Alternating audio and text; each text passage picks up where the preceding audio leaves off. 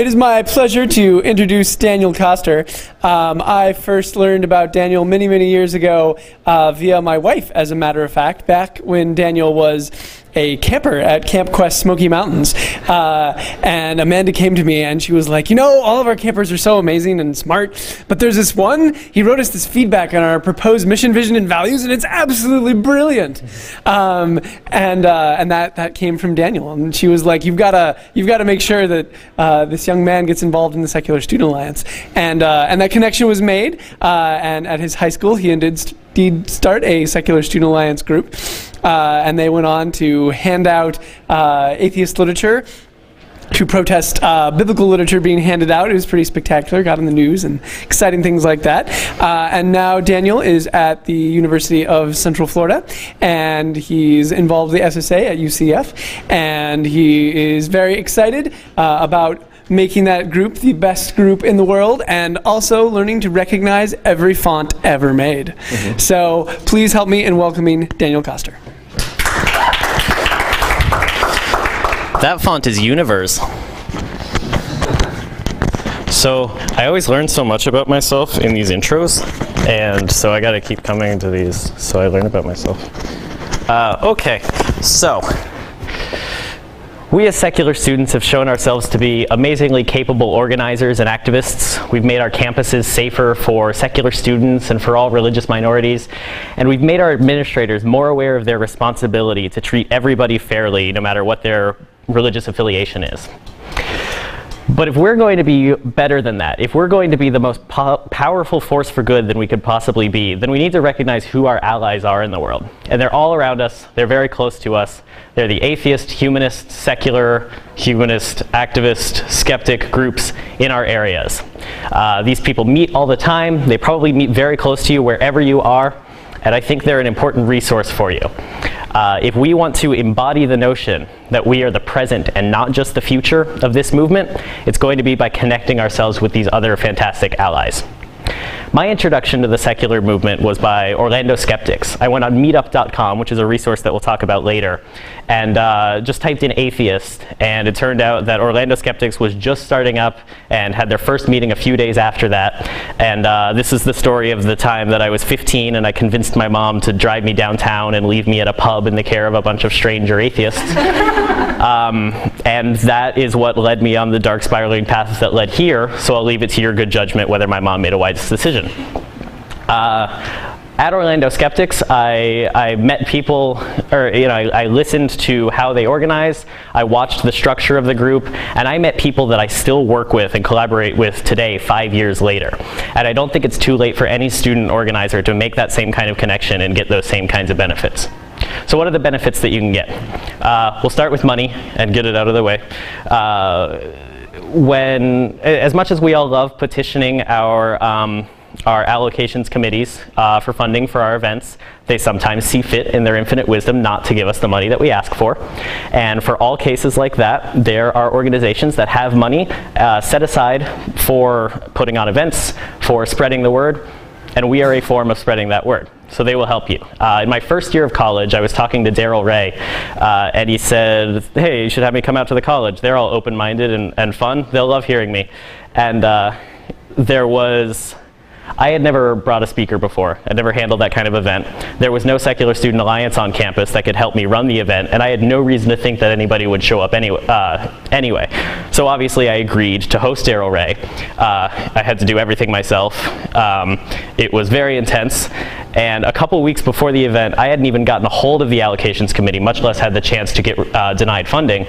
So the only resource that I had left, certainly not my own bank, was the humanist group in the area. So I called them late at night, probably woke up the president, and said, explain the situation. And he said, how much do you need, and will a check be okay?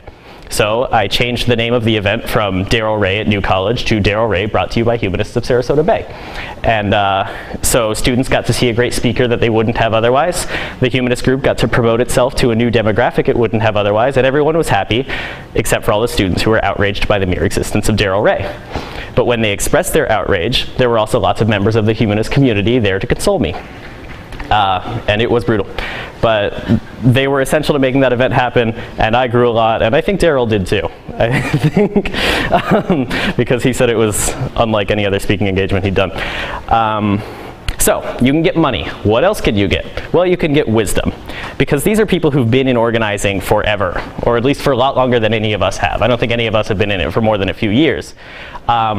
So, Secular Student Alliance Nationals has done a great job of compiling every problem that a group could possibly face and providing a specific answer for how to deal with it. And while that is an invaluable resource, there's something to be said for sitting down with someone who's experienced and talking through a problem. And so as you get closer with these groups and you understand and they come to understand the specific culture of your group, they'll be able to sit down with you and talk through these kinds of problems. Because a secret that I've discovered is that none of the problems that we encounter as secular student organizers are new to secular student organizing. The people are people, and they're going to try to ruin your day in similar ways no matter what kind of organization you are. So if you have a member who rejects your meeting agenda and substitutes his own, you can go sit down with your friends in the local community, talk through these problems, and they will be able to call on their endless wisdom to help you deal with this kind of thing. And occasionally you'll be able to do the same for them. You have no idea how impressed the humanist group was with my knowledge of the Facebook. So there's money and wisdom, and the third thing is activist opportunities. Because let's say a group like American Atheists wants to put on a demonstration at a courthouse or some city council building. They want lots of members of the community to be there to make a powerful showing. And so what's most likely is that they're going to contact either their local affiliate or any other community groups they know of in the area, the atheists, the humanists, the skeptics, and ask them to show up. It's not so likely that they're going to reach out to secular student alliances because that's just not the kind of groups that they usually interact with. But if all these local groups know that you exist, they will call you to try to multiply their numbers and make a bigger impact.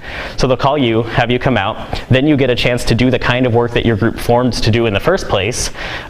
You get to make a difference in the world, and you get to hang out with Silverman, which is exciting anyway, but if any of you are looking at a future in the secular movement like I am, then hanging out with Silverman can only be a good thing. So there's money, wisdom, and activist opportunities. But how do you know any of these groups will want to help you in the first place? Well, just as it's in your best interest to find younger members who can take over your club after you get hit by a bus, these groups are going to want to find younger people who can take over their groups after they retire and join humanist groups in Florida. So they will recognize you as an investment in the future. They know that if they help you out now, you'll appreciate the value of these groups, and you'll want to ensure that they continue after they can't lead them anymore, which is a great opportunity for you anyway, and so you'll want to have an in with those leaders if that's something that interests you. So there are ways to find these groups, believe it or not, and judging by the demographics of this conference, I probably don't need to tell you that Google and Facebook are good places to start. Just type in atheist, skeptic, and then the name of your town, or whatever terms. But a resource you need to know that you most likely don't is meetup.com. Anyone use Meetup? Oh, okay.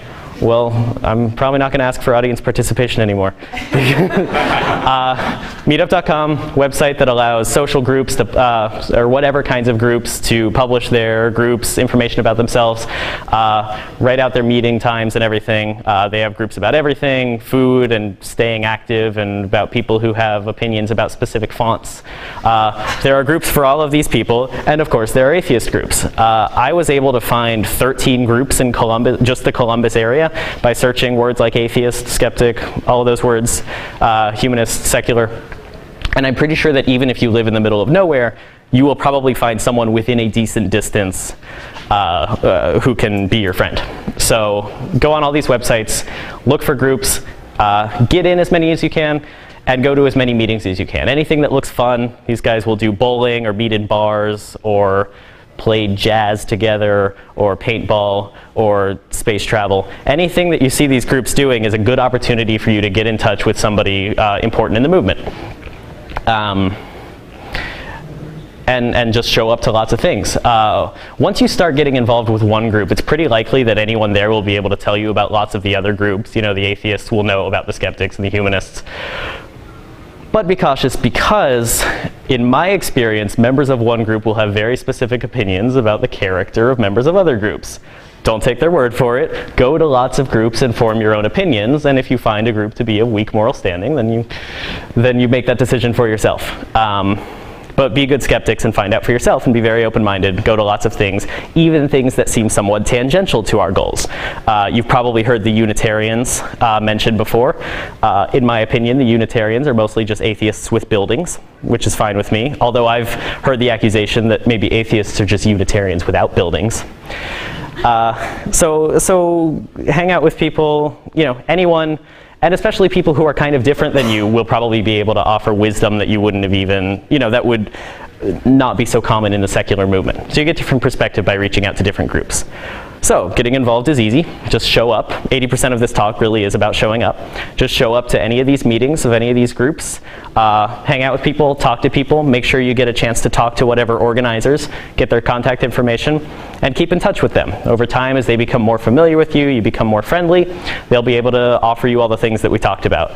I leave it to your good judgment how long to wait before asking them to fund your events. So that's how you get in touch with them. And it's a good gesture to invite them to your group's meetings, because not only will that give you a better sense of, that will give them a better sense of, the culture of your group and how to, what kind of framework they're working with when they try to help you out. But it's just a good gesture. They'll appreciate it. Just be sure to explain in very good detail how to park on your campus, because it's never easy. Okay, so that is the secret to becoming connected with everyone. And the real point is that there are lots of incredible people in this movement. Almost everyone in this movement, all the organizers are incredible. They do amazing work. They work very, very hard. A few people in this movement are so well known that everyone in this crowd has probably read 40% of their books. Everyone knows who they are. They've gotten wide recognition. But for each one of them, there is a mass crowd of organizers and activists who will never get that kind of recognition, who always stay in the background doing work at the local level. These are the people who are giving secular invocations at their government meetings to try to counter all the religious invocations. These are people who are alerting their national organizations of violations that happen at the local level. These people are indispensable to the success of what we do and to reaching our goals. They're not as obvious to find, but if you seek them out, I think they can benefit you far more than any of the big names can, because they'll be close to you. They're right where you live. They have the same goals that you are, which is to make this movement the most powerful force for good that it can possibly be. And they want badly to help you. All you have to do is let them. Thank you.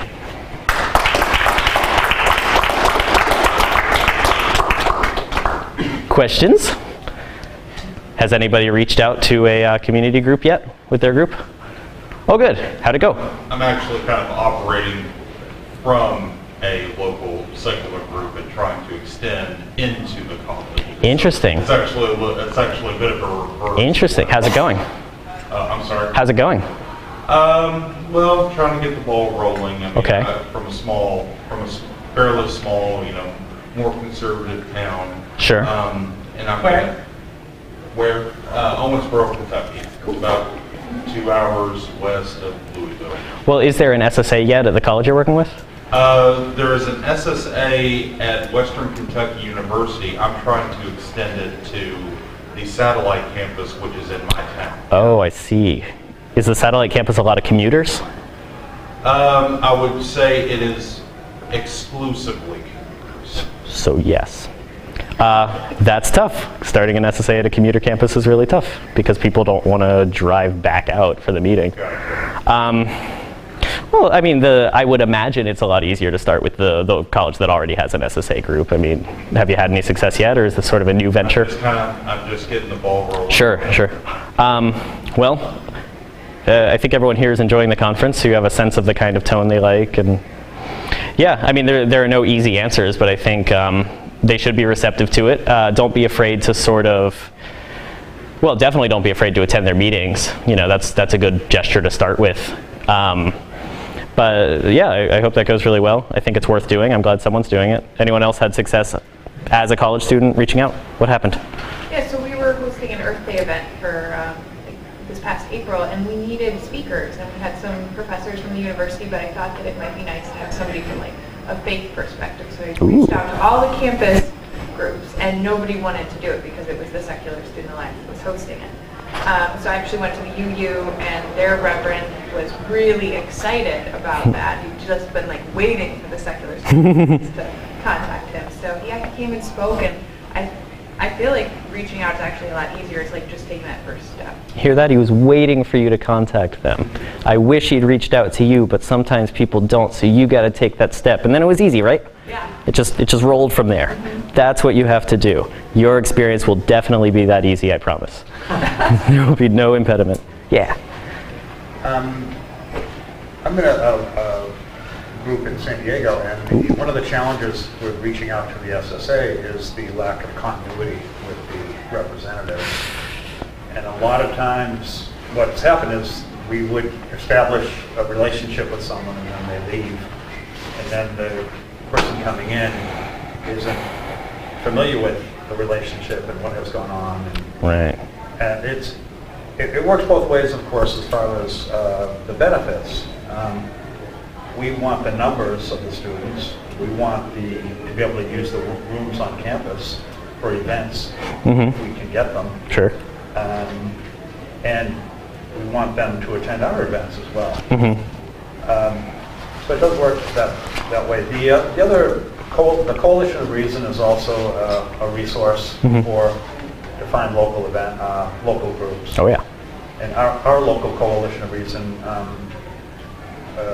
gathers all of the events from the 18, I'm from San Diego, from the 18 secular groups that are in San Diego. 18, that's awesome. So, and two of those groups are SSA groups. Okay. In the Coalition of Reason. I seriously doubt that there are any problems in the world that can't be solved with more networking.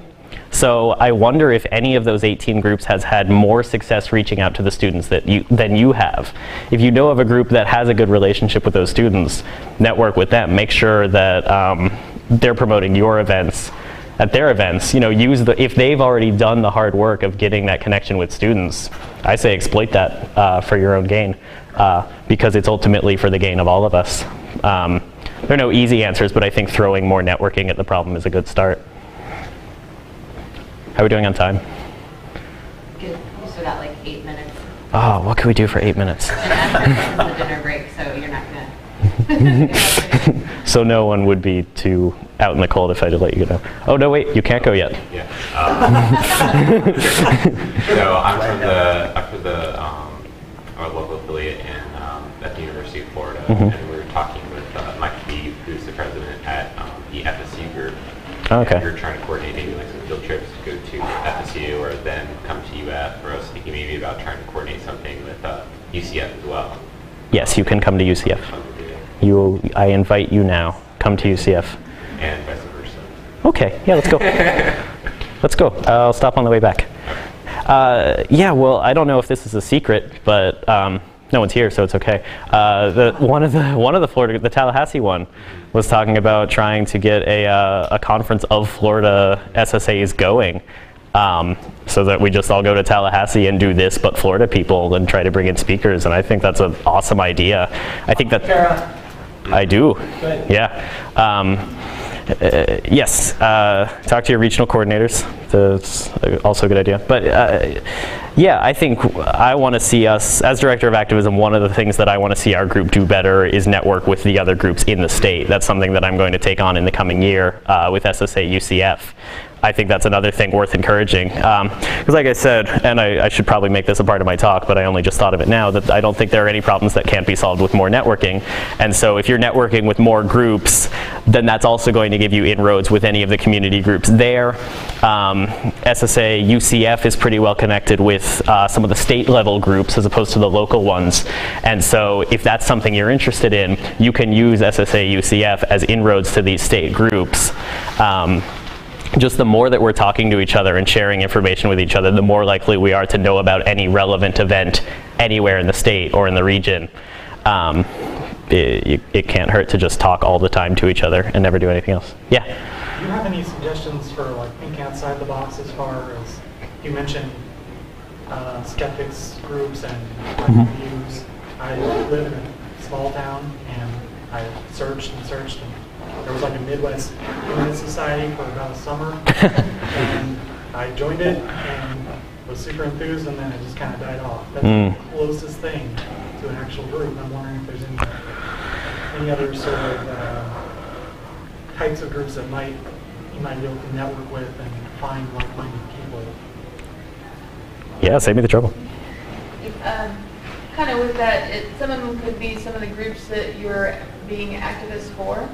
So gay, lesbian community, different minority groups, anything that you can find that are activists. Similarly, a lot of them will also be atheists and humanists. It's just if they don't have another group to go to, they're working on the causes, and that can help as well.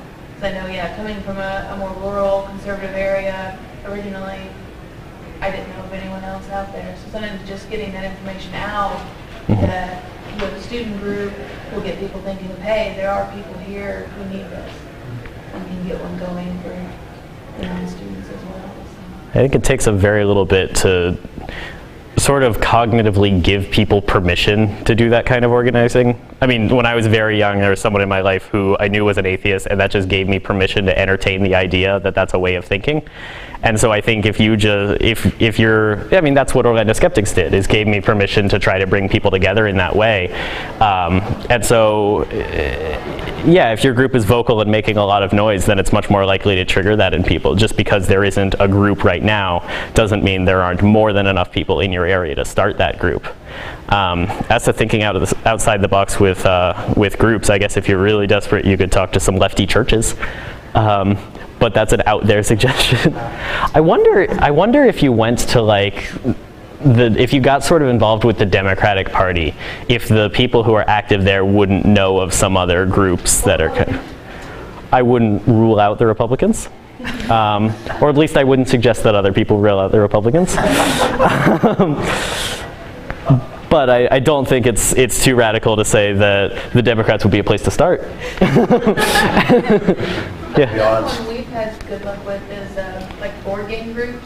Yeah, why not? And just different fandoms. You know, nerds. Science, nerdiness, you know. Yeah. There's a lot of us in those too that have come together.